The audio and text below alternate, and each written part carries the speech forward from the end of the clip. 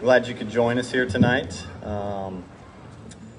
It's a beautiful one. If I can get the sun to go down just a little longer or a little farther and out of my eyes. So, well, if you will, let's rise and we'll join in singing, start worshiping tonight in a beautiful evening with I Can Sing of Your Love Forever.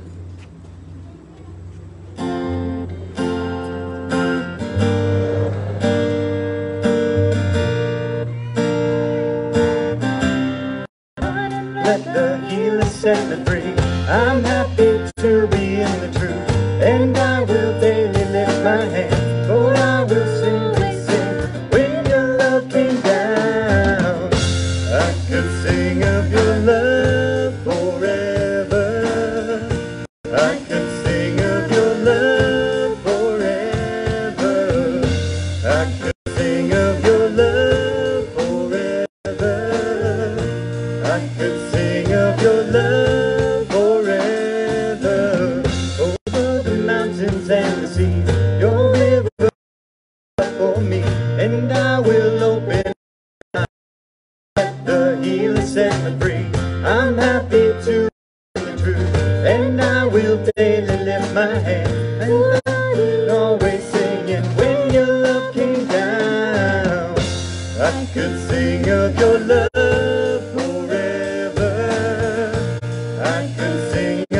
Love forever. Could sing of your love forever. I can sing of your love forever. Though I feel I can't sing, foolishness I know,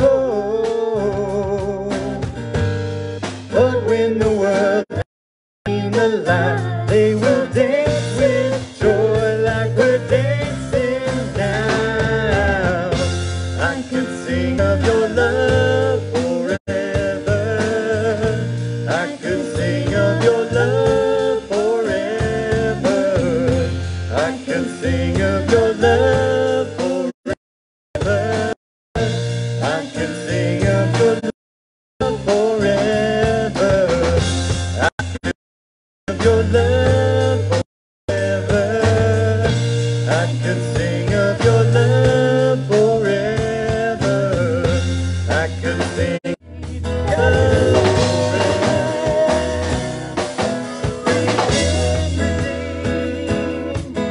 So rise and sing, everyone, founded by the risen Son. Holy One is overcome. Jesus is alive. The enemy is broken underneath his feet. Death is crushed in victory.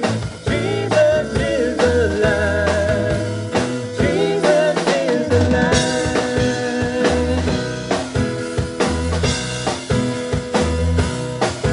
Oh, let us wake and rise. Lift your voices and lift your eyes. We're gonna shout, we're gonna shake the skies. God is alive. We've been redeemed. So rise and sing. Everyone, glorify the risen Son. Holy One has overcome. Jesus is alive. The enemy is broken underneath his feet. Death is crushed in victory. Jesus is alive. Jesus is alive.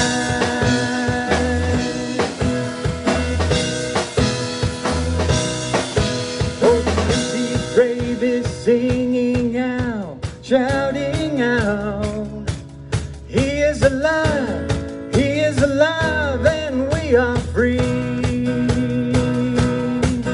Oh, the empty grave is singing now, shouting out. He is alive, and we are free. One more time. Oh, the empty grave is singing now, shouting out.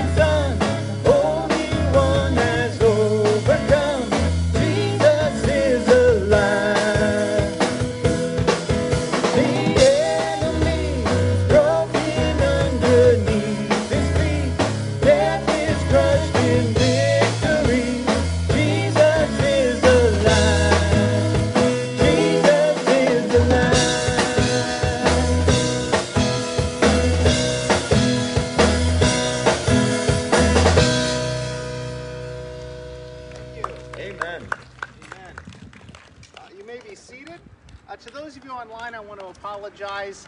We had a live video that was going and it cut out, and so I've started another one. So I hope you've rejoined us. Well, actually, you're muted, Brian. I'm muted. So if you can hear me now, you found us again. If you can't hear me now, well, you didn't find us again. But I hope you will. I hope you will find us. So kids, hey, wait a minute. If I step over here, no, it's still my face. So for the kids, what question is everybody asking you right now? Probably getting super annoying. Since it's the middle of August, what question is everybody asking you right now? It's probably getting real annoying. Are you ready for school, right? Any of you get tired of hearing that? Any of you guys get tired of hearing that? Are you ready? I used to get tired of hearing that. So, but I got to thinking about that. So who's really getting ready for school? Are you getting yourselves ready for school? Who's doing all the work? Mom's doing all the work. And guess who else is doing a lot of work? Your teachers are doing a lot of work. So you're doing a little bit of work, getting some supplies together. But guess what? While you're doing that, and actually your mom's doing it, but while you're doing that, your teachers are working really hard, especially this year, because everything's so crazy, to make sure that their classrooms are ready and they have all the stuff they need and everybody can be safe. And so today we're going to talk about being prepared to believe. And so in the scripture I'm going to read in a minute, we're going to talk about two groups of people. One people heard Paul preach and they rejected it, right? They kind of knew that what Paul was saying was right on, was true, but they didn't want any part of it. They rejected it. While another group of people heard the same exact sermon and they believed. And it says that the reason they believed, the word that the Bible I'm going to read uses is appointed. Those who were appointed to believe, those who were ready to believe. Now, do you think they made themselves ready to believe? Did you guys make yourself ready for school? No, so who do you think made those people ready to believe? Who do you think prepared those people to receive the message? God did. That's exactly right. God. So every time somebody believes in Jesus, it's because the Holy Spirit is working in their heart and they're responding to that. None of us just wakes up one morning and decide, well, I guess, I'm going to go be a Christian now, right? But God has to work in our hearts and we have to allow that to happen. Just like we have to understand that we have to be ready for school and that other people have to help us. Let's pray. Dear God, thank you that the Holy Spirit is working in all of our hearts to prepare us to receive the good news. In Jesus' name, amen. Nope. Our scripture reading this morning comes from the book of Acts, chapter 13, verses 44 through 52. Listen to the word of God. On the next Sabbath, almost the whole city gathered to hear the word of the Lord. When the Jews saw the crowds, they were filled with jealousy. They began to contradict what Paul was saying and heaped abuse on him. Then Paul and Barnabas answered them boldly, "We had to speak the word of God to you first. Since you reject it and do not consider yourselves worthy of eternal life, we now turn to the Gentiles. For this is what the Lord has commanded us. I have made you a light for the Gentiles, that you may bring salvation to the ends of the earth." When the Gentiles heard this, they were glad and honored the word of the Lord, and all who were appointed for eternal life believed. The word of the Lord spread through the whole region. But the Jewish leaders incited the God-fearing women of high standing and the leading men of the city. They stirred up persecution against Paul and Barnabas and expelled them from their region. So they shook the dust off their feet as a warning to them and went to Iconium. And the disciples were filled with joy and with the Holy Spirit. The word of God for the people of God. Let us pray. Dear God, may the words of my mouth and the meditations of all of our hearts be acceptable in your sight, O Lord, our rock and our Redeemer. Amen. Well, we are in Acts chapter 12 today, and I want to apologize because for some reason, it's my fault because I write the thing, right? The study guide for chapter 12 is all messed up. I think there's a section missing or a couple sections missing. Excuse me. So I apologize for that, and I hope that study guide notwithstanding, I hope that you're following along in the book of Acts, because your reading the scriptures is far more important than anything I'm writing in the study guide. So I hope you're still doing that. Well, Paul and Barnabas are in the city of Antioch in Pisidia. Not to be confused with Antioch in Syria. That's where we were a couple weeks ago. Antioch, I guess, is like Springfield. Nobody's sure which state it's in, but there's lots of them. And Mark had left them and returned home by this point. I'm sorry, we're in Acts chapter 12, Acts chapter 13. Most of Acts chapter 13, then, is a sermon which Paul preached in the synagogue. And that was Paul's usual practice, is when he arrived in a city to go to the synagogue to begin preaching to the Jewish congregation that was there. And sometimes it went really well, and sometimes it didn't go very well at all. And we're going to see how that unfolds in the coming weeks. And the people must have liked what they heard, at least at first, because they were invited back the next Sabbath. And that's where our story picks up today. It's the next Sabbath. The next Sabbath, the only difference is now there's a bunch of Gentiles in the synagogue, and this makes the Jews nervous. And they start arguing with Paul. And so it's as if they were all well and good with what Paul had to say, as long as it was kind of an internal discussion about the Jewish faith. But when Gentiles start showing up, and then that raises that religious racism that we're seeing throughout the book of Acts, that the gospel is overcoming, and makes the Jews jealous, makes the Jews angry, and so they reject God's word.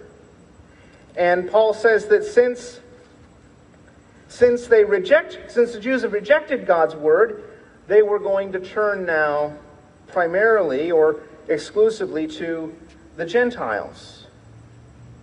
And verse 48 says, when the Gentiles heard that now Paul was going to start preaching to them, they were glad and honored the word of the Lord, and all who were appointed for eternal life believed. And so right here in the space of two verses, verse 46, verse 47 quotes some Old Testament scripture in verse 48. So right here in these three little verses, we've uncovered one of the biggest problems, one of the biggest debates in all of the Bible and all of church history. You may know it as the debate between Calvinism or predestination and free will. Just to give you a thumbnail sketch, basically Calvinism says is that before God even created the world, he knew everyone he was going to create. He decided everyone he was going to create, and he decided which of those people were going to believe and be saved and which people were not going to believe and be saved. And there's really nothing that you and I can do about it except play along. That's Calvinism.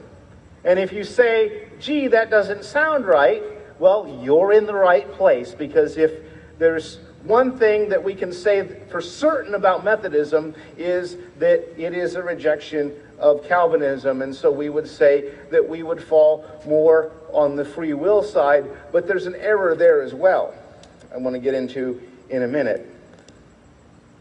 So, On the one hand, you have this verse that says the Jews, the Jewish leaders at least, have rejected the gospel. And on the other hand, you have this group of Gentiles who accepted the gospel, but verse 48 seems to say that they accepted the gospel because they were appointed for eternal life.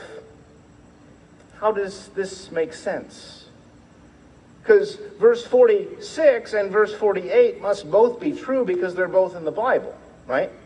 So they have to both be true. So how do we make sense of this? Well, let me give you this for a try.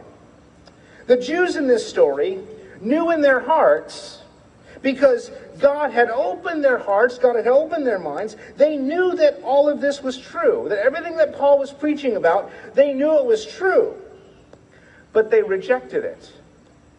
Like Luke 7:30 says, the Pharisees and the experts in the law rejected God's purposes for themselves.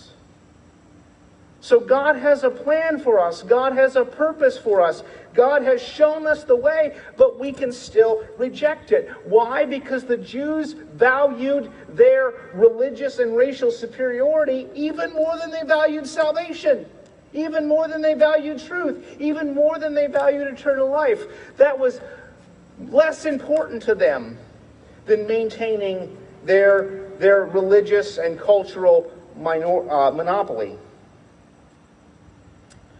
So, that says this: it's possible to know the truth and reject it.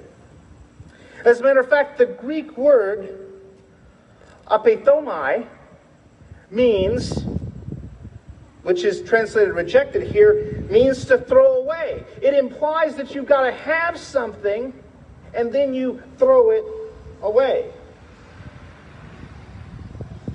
At the same time, shifting our attention to verse 48, Jesus says himself in John 6:44 that no one can come to me unless the Father who sent me draws him. No one can come to me unless their heart is drawn to me. No one's going to come up with this on their own. No one's going to just suddenly turn from not knowing me to knowing me by their own imagination, their own intelligence, their own goodness. That's not going to happen. And so anyone who believes in Jesus does so as a result of and in response to the work of the Holy Spirit in their life by what is called prevenient grace, the grace that comes before. See, prevenient grace is what makes these two verses make sense together. It's this idea that each and every man and woman, each and every boy and girl, each and every human being that has ever drawn breath on the face of the earth, that God is working in their hearts to draw them to himself through his Son. We can cooperate with that, or we can reject it, but it is going on in every single human heart. Think about the person that you know about. Now, forget about public figures and, mass criminals and all that. It's easy for us to talk about that, historical figures. Think about the person you personally know now who's the farthest from God. The person you currently know right now who's the farthest from God. You got them? You don't have to say their name, but you got them? God is working in their heart. I promise you, God is working in their heart. And God may want to use you, or maybe God doesn't want to use you. Maybe that bridge is burnt. That's okay. You don't have to put yourself in danger, jeopardy. But know this, that God is working in their heart. And just like God worked in your heart, you're not here tonight because you're smart. You're not here tonight because you're good. You may be good and you may be smart. But that's not the reason you're here. You're here because the grace of God invaded your heart. You're here because the Holy Spirit took hold of your heart and drew you to the Father through the Son. That's the only reason any of us is here. So it's not so much that we believe in a free will, like we can kind of come and go and we'll figure it out eventually. It's not so much that we believe in a free will, we believe in a freed will. A heart that has been invaded and overtaken by the grace of God and set free to respond to the good news of the gospel. You see, we have been talking about arranged meetings throughout the book of Acts. Philip and the Ethiopian, Peter and Cornelius, Paul and Ananias. All these were arranged meetings. God was preparing the person to share the gospel. God was preparing the person to receive the gospel. God was arranging the circumstances under which they would meet and have the opportunity to encounter each other. God was making appointments, if you will.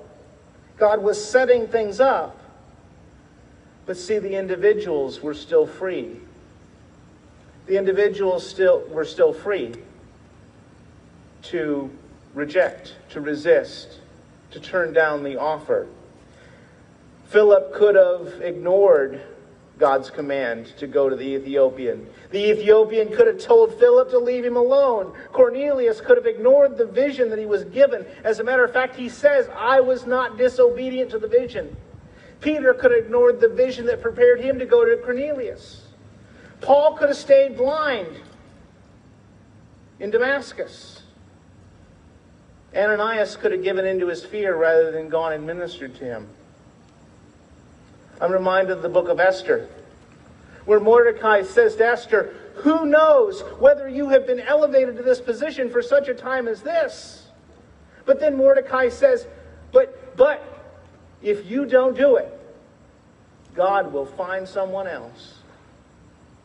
The book of Esther is great. You should check it out. If you don't do it, God will find somebody else.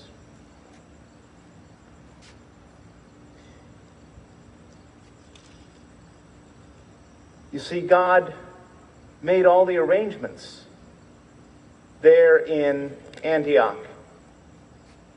that day. God made arrangements for Paul and Silas to be in that synagogue. God made arrangements for them to preach the gospel. God made arrangements for the Jews to hear it, but they chose to reject it. God made arrangements for the Gentiles to hear it, and they accepted it. They kept the appointment that God had made for them. Prevenient grace is at work in all people. Some people respond and others do not. And God calls each and every one of us to be ministers of His prevenient grace through our words and our actions. Remember that person I asked you to think of a minute ago? God has used you. And God will continue to use you. You are not responsible, though, for the outcome. I want to you know why I preach prevenient grace so much? Because it takes a big load off of me.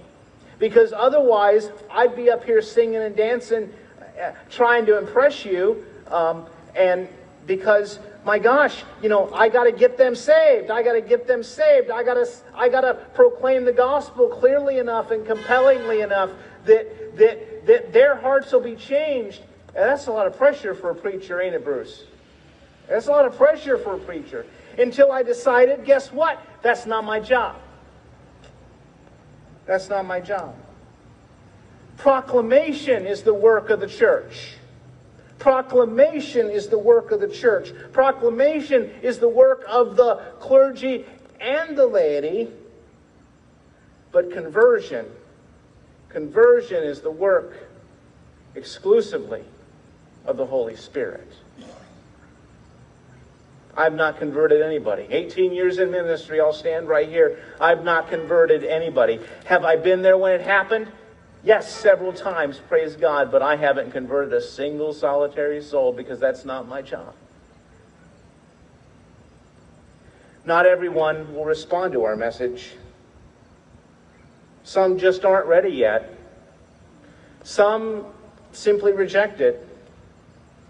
But Paul and Barnabas responded to rejection just like Jesus said to do in Luke 9:5. They shook the dust off of their feet.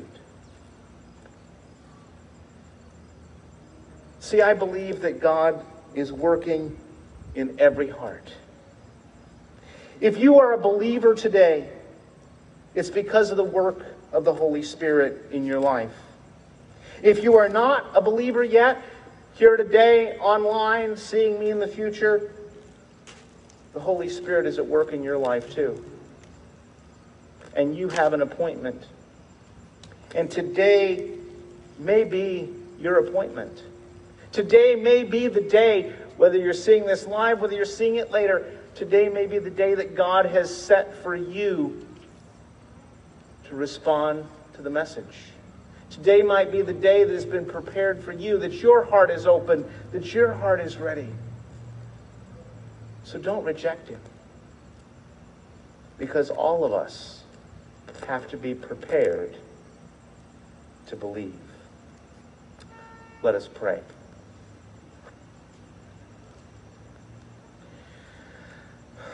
Dear God, we thank you so much that your Holy Spirit is at work. God, your church has a job, and your preachers have a job, and your people have a job in sharing the gospel and loving the world. But God, the real work is yours. The work of changing hearts, the work of opening minds, the work of setting spirits free, that's yours. And God, you have made an appointment for us to be here today. For whatever reason, you've called each and every one of us here today. None of us is here by accident. And God, we have kept the appointment. We have showed up. And God, we wait for the blessing that you have for us today. God, we pray that you would continue to open hearts. We pray that you would continue to work in lives. And God, I just want to take a minute. Not a minute, a couple seconds. God, that person that I asked this congregation to picture in their head, that person that they know that's far from God. Just want to take a moment of silence to lift them up in prayer, each and every person for their own name, for their own face.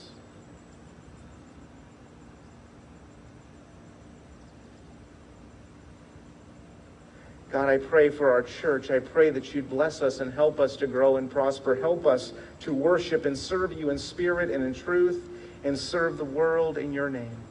God, I pray for the whole body of Christ throughout the world and all of your faithful people in every nation and every denomination. And God, I pray for the persecuted church. I pray for the United Methodist Church. I pray for this annual conference and our Bishop Lori, this district, and our Superintendent Doug.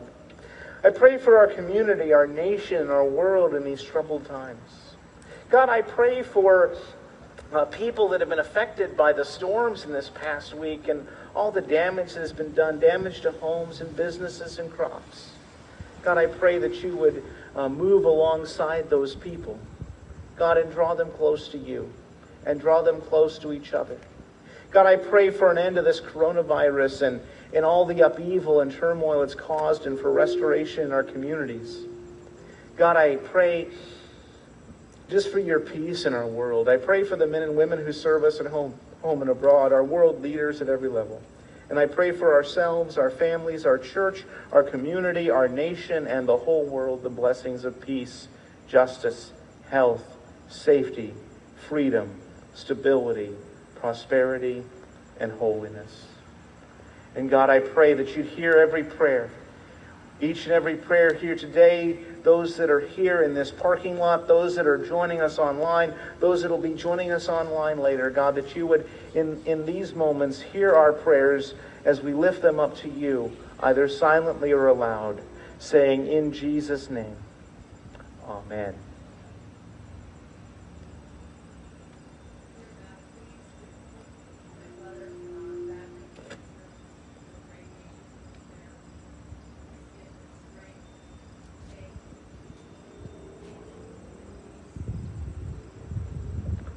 Amen.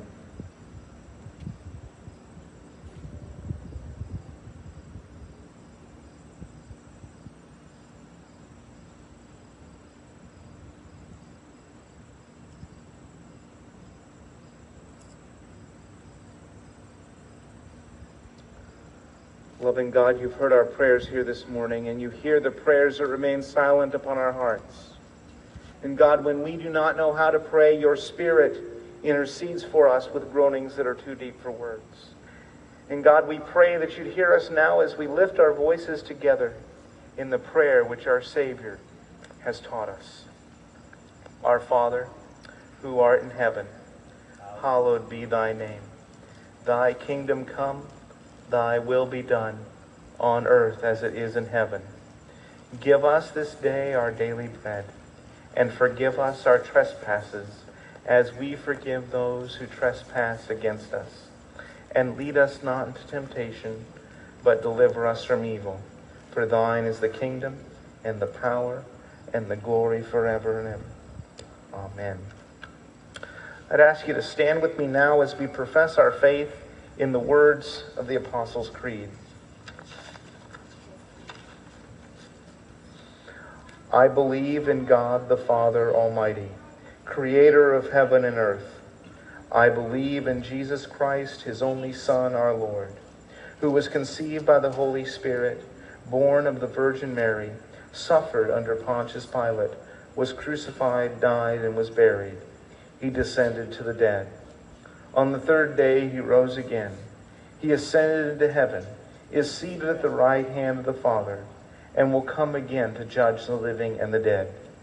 I believe in the Holy Spirit, the Holy Catholic Church, the communion of saints, the forgiveness of sins, the resurrection of the body, and the life everlasting. Amen. Amen. Thank you, Bruce. Or Bruce. Oh, man.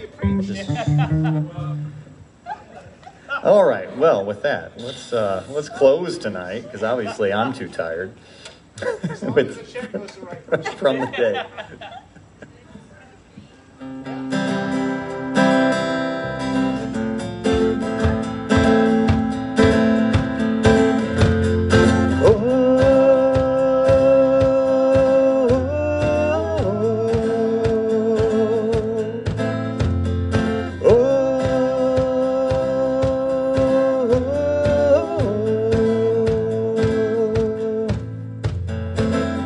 When you found me, I was so blind.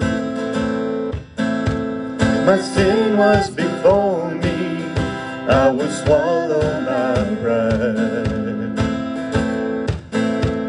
But out of the darkness you brought me to your light. You showed me new mercy and opened up my eyes. From the day you saved my soul till the very moment when I come home, I'll sing, I'll dance, my heart will overflow. From the day you saved my soul.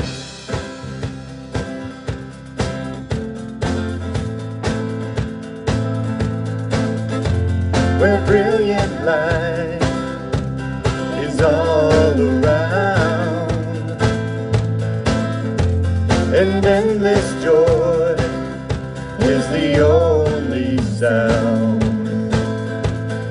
Oh, it's my heart forever now. Oh, in your arms I'll always be found.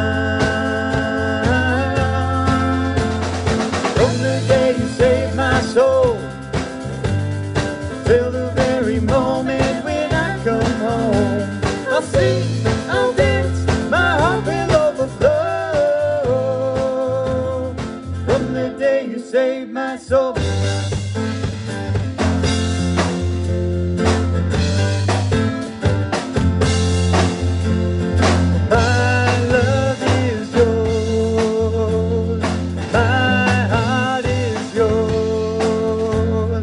My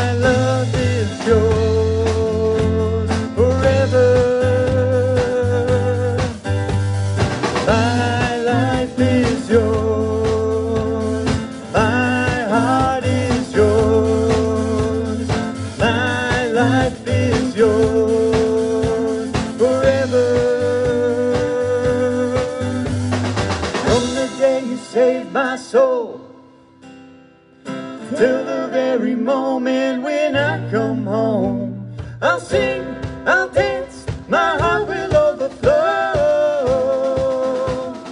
From the day you saved my soul, from the day you saved my soul, till the very moment when I come home. I'll sing, I'll dance, my heart will overflow. From the day you saved my soul.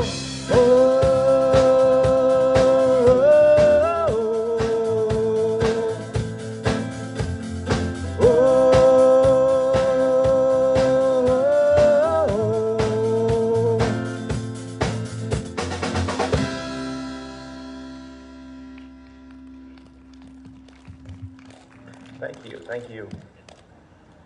Receive this benediction. Go in peace to love and serve the Lord, and may the blessings of God Almighty, Father, Son, and Holy Spirit go with you now and remain with you always. Let us go into the world to make disciples of Jesus Christ, experiencing grace, exploring truth, expressing love. Amen. Huh?